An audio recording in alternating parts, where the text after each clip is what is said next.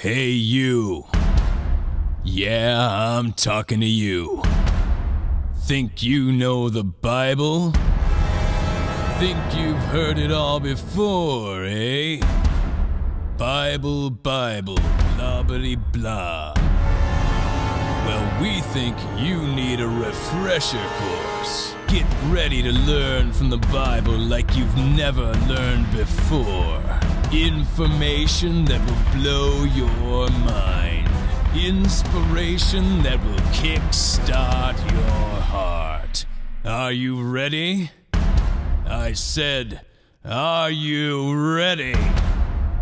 Live from Altadena Middle School, this is gonna rock your world.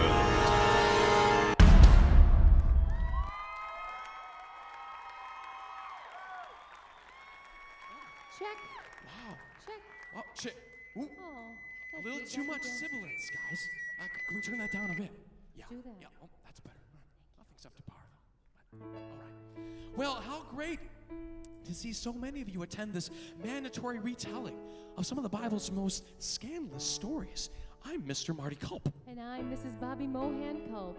And we head up the music department at Altadena Middle School. So hello again. Pastor R. Mark Beeson has asked us here once again to help bring to life some of the characters of the Bible through the magic of song. Yeah. You know, whenever we're here at the GCC, I always get just so jazzed. I got a feeling Ooh, that tonight's gonna be a good night. that tonight's gonna be a good night. That tonight's gonna be a good night. Yeah. Mazel tov, friends. Yeah, Mazel tov. Yeah. I think you're right, Bobby. It's gonna be good. Oh, but we do have to warn you. Some of these tales are PG-13. Yeah. Take Moses, for instance, friends. Long before he led the Israelites out of Egypt, he saw an Egyptian guard beating a Hebrew slave. He then killed the poor fella and buried him in the sand. Moses shot the sheriff, but he did not shoot in self-defense. Mo shot the sheriff. Pharaoh says it was a capital offense. Fellow, are you okay? Fellow, are you okay? Are you okay, fella? You've been hit by a smooth criminal.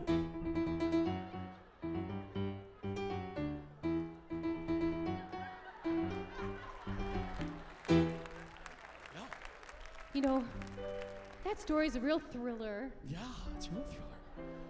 Hey, Moses did do a bad thing, but he did not kill the deputy. No, he did not. And after he hid out in the desert for 40 years, God raised him up to be a hero to his people. And then a hero comes along with the strength to carry on. Then you'll finally see the truth that a hero lies in you, Moses. There goes my hero. Watch him as he goes. Yeah. Speaking of heroes, I think many would agree that King David was one. That's right. He was just a young boy when God used him to strike down the mighty giant Goliath. He's going down in an earlier round. Goliath, you're going down swinging. I'll be your number one with a slingshot. Then cut off your head and watch it rot. Ooh, that's gross. Tough stuff. A bit gruesome. Yeah. But later, when David became king, he literally danced in his skivvies before the Lord. His wife did not think that was appropriate at all. Pants on the ground, pants on the ground. Looking like a fool with your pants on the ground, with your trousers down south and your crown turned sideways. Get it up. Hey, get your pants on the ground. Yeah, I agree. Poor fellow. Yeah. Well, David was a man after God's own heart. But when it came to Bathsheba, womanizer, womanizer, you're a womanizer, oh, you're a womanizer, David, you are, womanizer. womanizer David.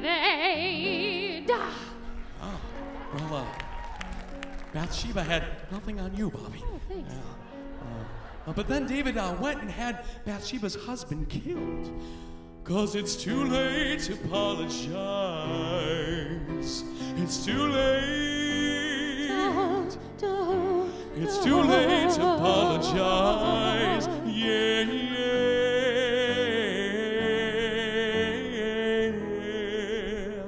Well, David did apologize. That's right. And God showed him mercy. Yeah.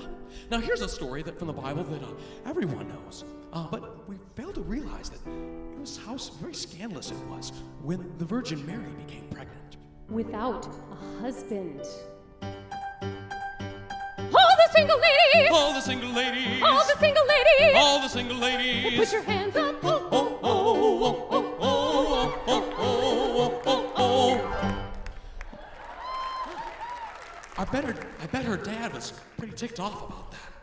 Papa, don't preach. I'm in trouble deep. Papa, don't preach. I've been losing sleep, but I made up my mind. I'm keeping my baby. Ooh, I'm gonna keep my baby. Ooh, ooh.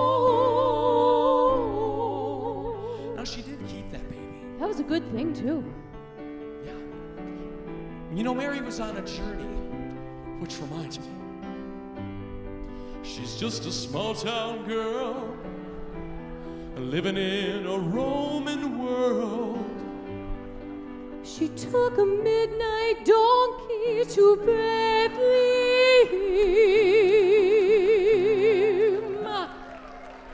Oh, donkey ride. It's a pivotal point in the Bible. That's right. And you know, there are big parts of the Bible that were written by King Solomon. To everything, turn, turn, turn. There is a season, turn, turn, turn. And a time to every purpose under heaven.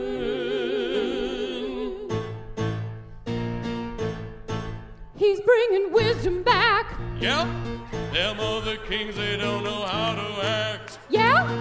700 wives, that's pretty whack. Yep, these foreign gods, I'm getting way off track. Yeah! Take it to the Bible.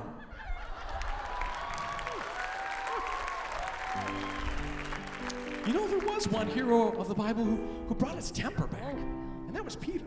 In fact, he had one poor fella's ear. He cut it off. Right in front of Jesus, too. Na na na na na na na. I want to start a fight. So what? I'm still a rock star. I got my rock moves, and I don't need you. Yeah, you sure do have some rock moves there, Bobby. Yeah, nice work. And that's right, that Jesus did, in fact, call Peter a rock star. I think he called him the Rock. My bad. Gunter, Gleben, Globen, Globen. Rock of ages, still a rolling, keep a rolling. So this week, we'll hear more about Peter's story as we close out this unrated series on the Bible. That's right, and Pastor Mark has invited us all to start bringing our Bibles to church so we can study God's Word together. Open the Word up, reading along. We can see what the good books say. Flipping the page like yeah. Finding the verse like yeah. Hey, yeah, Yeah, yeah. Bible party in the church today. Hey, Yeah, yeah, yeah. Bible party in the church today.